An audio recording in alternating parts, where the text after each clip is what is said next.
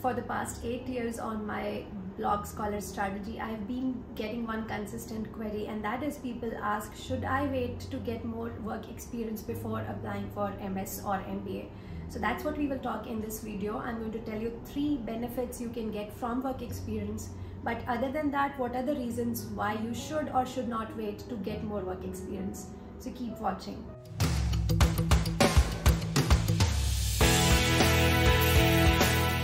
Meet Nistha. She got into Harvard MS and CS program. There's Bhargav Parsi, who cracked UCLA MS and CS program, and George Jacob, who got into Georgia Tech for MS in electrical engineering programs. The best part, all of them are freshers. None of them are from IITs. And if you thought that work experience is definitely required for MIS or engineering management kind of programs, then we had Ashish Arora, who got into CMU and TAMU MIS and Columbia Applied Analytics programs. The point is, work experience is not mandatory. As we saw in these profiles, all of them were freshers, but what they did have were good internships. In fact, 3 out of 4 of them had foreign internships. So they had internship projects which were relevant to the programs they were applying for. They were able to get LORs from these internships. They had either 9+ GPA or super high GRE, if not both. So overall their profile was great. So they did not have to wait to get more work experience. In fact, sometimes I've seen that top programs like Harvard, Stanford, sometimes you see very young people or freshers getting in. But of course, those profiles would be stellar. They must have done something extraordinary which makes them stand out. We will see what are some of the cases in which you should wait to get work experience. So does that mean that work experience is useless? Definitely not, right? I've seen 3 advantages that you can get if you get work experience. Better SOP and LORs. And why is that? Because they have worked these extra years. They have worked on some more interesting projects. They had people vouching for them. So overall they had a bigger set of things they had done which they could write about in their SOP or LORs. So normally more work experience means that your SOP and LORs can be more solid, more relevant to the programs that you're applying for.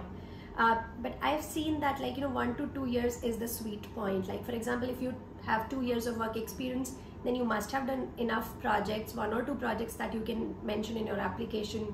You can get someone to write you a LOR, and that's all you need. So beyond 2 years, if you wait, or let's say candidate with 3 years of work experience may not necessarily have an edge over someone with 2 years of work experience. So any additional year after 2 does not give you any incremental advantage, because in the eyes of admission committee, you are not much different. Even if you're thinking of getting work experience, I think 2 is the maximum you can target if you're applying for MS kind of programs. Of course, in case of MBA, sometimes we have seen easily 4 to 5 years of experience people also applying. And by this, I definitely do not mean that, because I've personally handled cases of 3 clients where they had more than 10 years of work experience, and they went on to study at MIT and CMU. So even if you have higher work experience, it's not like you cannot crack these programs. But what I'm saying is that you do not need this much work experience to get into these programs. And this is where we saw all the fresher profiles that we saw. Because they had interesting internships, solid projects, they were able to get that good LOR from their internship itself, and they did not have to wait for the full-time work experience. Clear advantage in job interviews. So while you necessarily may not have a lot of advantage at the time of application, but if you do have work experience, we see that those kind of people tend to fare better in the internship and job interviews that happen in grad school. You have spent more years in the industry, you have more things to talk about in these job interviews. So that's definitely one area where having work experience can give you an edge over freshers. Again, exceptional cases of freshers where they have done very, very good projects and have great internship exposure, they are able to do this as well. Ability to negotiate better job offers.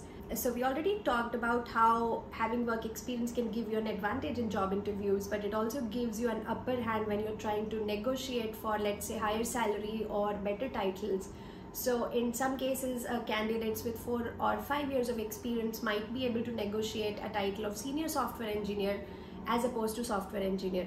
But I'm going to give you a caveat here. This is more of an exception rather than predominant rule. In fact, we have seen that having very long work experience actually does not translate to similar kind of increments or job titles in US, because the employers there necessarily do not see your Indian experience as equivalent to US experience. So at times you may have to join at the same salary or title as another fresher. So if you have work experience, do try to negotiate, but this is not something that can incentivize you to get more work experience before going for masters itself. Lastly, where work experience can actually help you is if you do not have a very good profile as a fresher. In such cases, for example, you do not have good or relevant internships, you have mediocre projects, then you may not be able to crack that top admit as a fresher.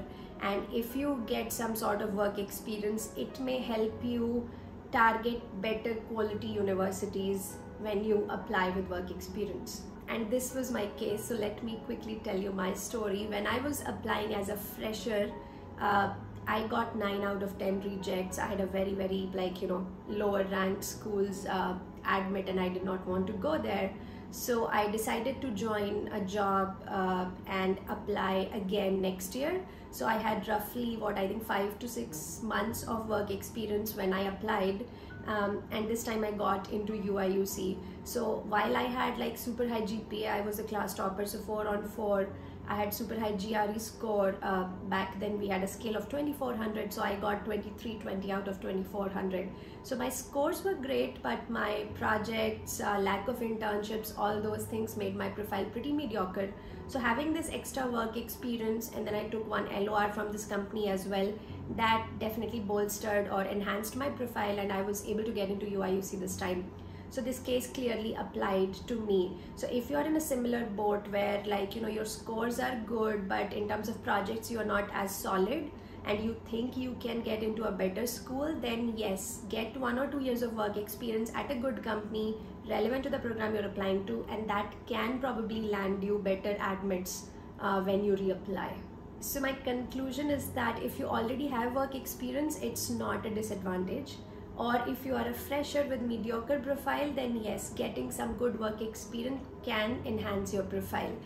But if you have decided that you wish to apply, then you don't need to wait to get work experience to apply. As we saw in case of many freshers at Scholar Strategy, they get into pretty good admits and they can then start earning earlier in US. Lastly, there's one more case where having some sort of work experience can benefit you, and that is if you are not already sold on your plans for MS. That is, if you're not convinced entirely that do you want to do MS or not, if you're not clear about that, then yes, do get some work experience, because that will give you clarity that do you enjoy working or do you want to go back to school and study some more. So it will help you get more clarity so that you don't necessarily go into another education institute, spend another 2 years, and then figure out that it was not worth it in the end. Now here's a bonus tip for freshers, right? If you think MS is the right career path for you, but you do not even have a stellar profile or something, you should still apply in your final year. And the reason is, when you get the results from these applications, it will help you understand where you stand. For example, if you get all rejects, then it gives you a reality check that profile is not as strong. You need to put some more effort into the applications, or maybe apply to different set of schools next time. That definitely helped me, because when I was reapplying, I already knew what kind of schools I had gotten rejects from. So I did apply to some more mod and safe schools the next time, and it made me comfortable with the whole process, because as you know, MS in US is a daunting, very long drawn process. So if you're already familiar with it, then as a reapplicant you feel more comfortable and put up an application more confidently.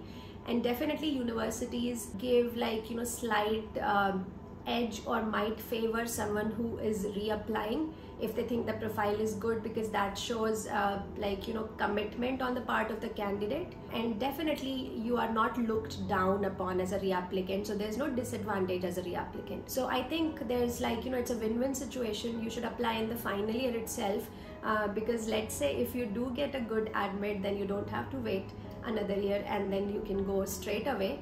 And if you don't get all those admits, you can always go get some more work experience and then reapply.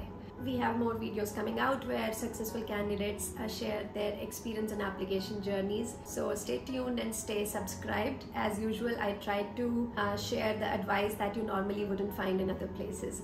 So see you in the next video. Take care for now.